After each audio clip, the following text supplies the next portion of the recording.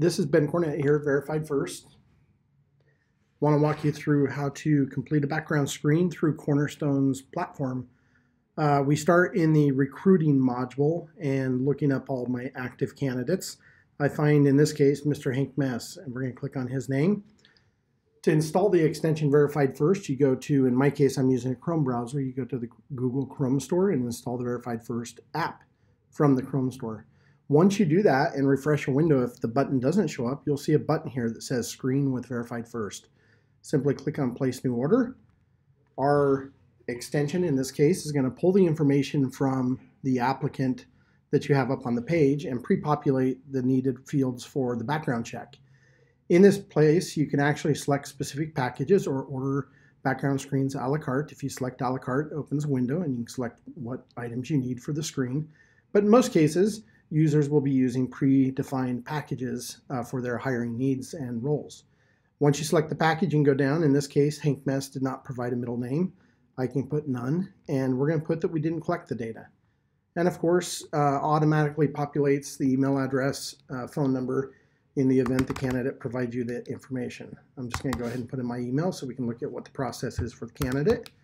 And my phone number. The phone number is really interesting to call out, as it allows us to send the applicant invite via SMS or text message. What that does is shaves on average six to 8 hours off the return of the candidate's response. People respond to those.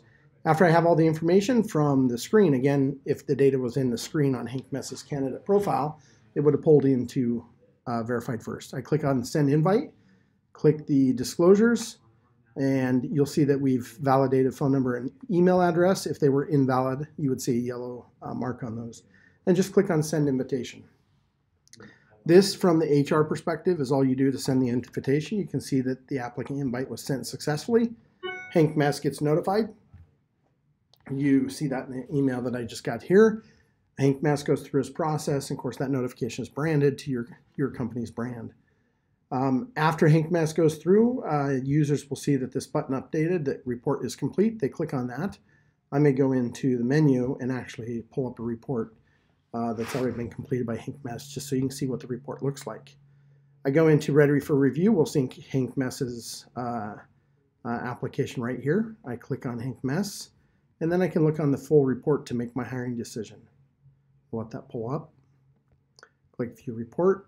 You can now see the entire report. With Hank Mess, you can actually see his background is maybe a little messy, and you may or may not want to hire him or her.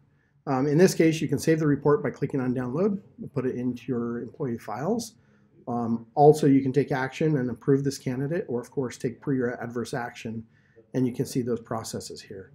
Again, it's pretty simple. Again, I never left the Cornerstone platform. It's still here.